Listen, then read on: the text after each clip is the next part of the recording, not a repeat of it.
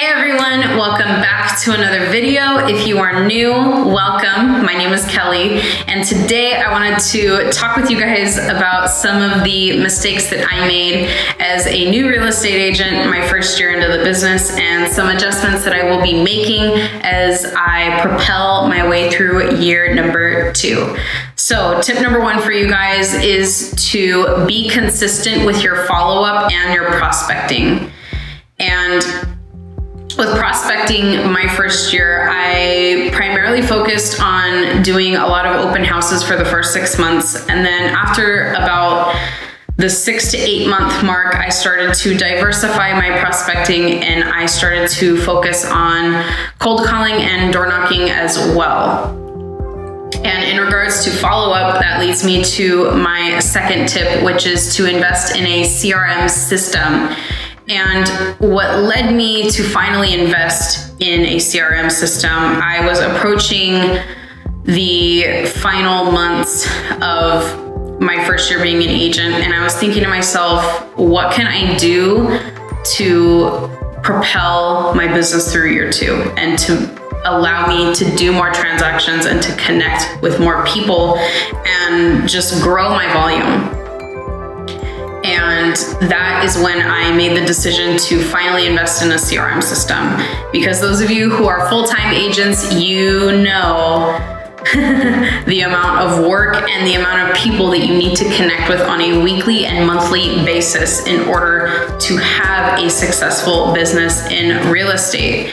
And being able to keep track of all of those potential leads, prospects, and clients all by yourself without having a system in place to automate emails, texts, and to send you reminders to follow up with clients so there isn't anything falling through the cracks is quite impossible without a system in place like that. And tip number 3 is to not become attached to outcomes. And so I'm gonna insert a little story time right here for you guys, because what ended up happening for me, I became attached to the outcome of once a property went into escrow that it was going to close. And so around the 6th or 8th month mark of me being an agent, I had to cancel my first deal, unfortunately.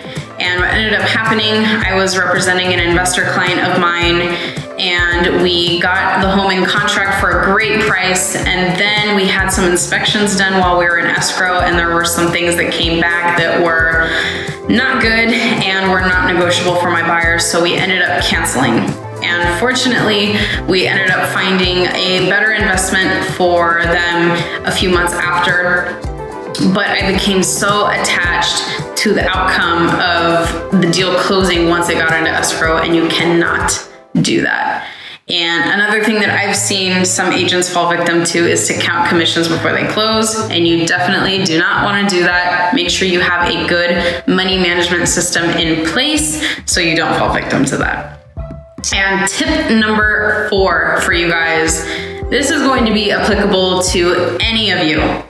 All of you, even if you're not a real estate agent, you're not a business owner, you're not a salesperson, this will apply to you. And that is to stop trying to be perfect. Do not listen to the bullshit. This is your life, this is your story, and you should be the only person holding the pencil. And life is too precious to not genuinely enjoy every moment of your life the way that you want to have it.